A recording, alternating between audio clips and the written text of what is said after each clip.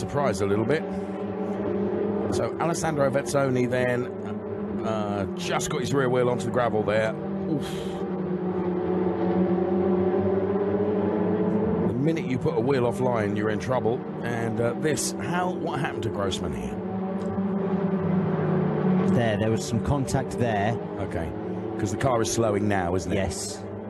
I think it's rear left contact earlier on in the corner. Is that tyre deflating? Potentially. There's Björn's partner to the left-hand side, and you can see how disappointed she is and how disappointed this man will be. His car is in the pit lane. Oh, my goodness me. Oh, big shunt, big shunt. That'll be another red flag. So, a number of cars involved in that. John Boyd, I think Murray Rotlander, and the 212 car of John Boyd is the one you can see to the right-hand side of your picture. The other one is no idea how that Angelo happened. Negro, I think.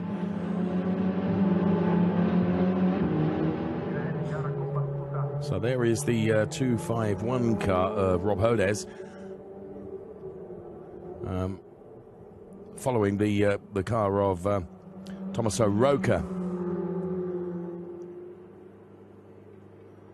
Oh, so John Boyd then, as I mentioned, in that 212 car. Pleasingly, good to see that Angelo Negro is out of the car, and the other car that is involved in that is the Murray Rotlander car. It'll be good to see Murray out of the car as well. So the safety car has been deployed. Again, another one in a straight line. That's a very dangerous crash. And Tommaso Roca was, of course, there was nothing he could do to avoid being picked up in that. No. He was minding his own business. Look at the right-hand side of your picture at the speed there. No, that's very dangerous. Very, very dangerous.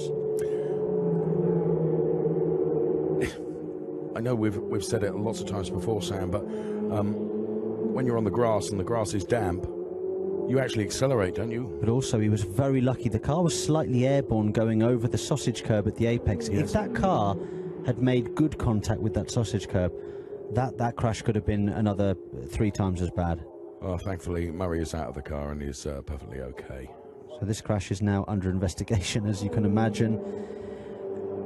David, such a shame, because we were having a good final up till then. I know the red flag and everything, we put that to the back of our minds. We were enjoying the chess match between Nicholas Nielsen and David Fulminelli, and the longer the safety car stays out there, and I think this is going to be a lengthy one, the less racing these fans here at the track and the fans at home are going to be able to see.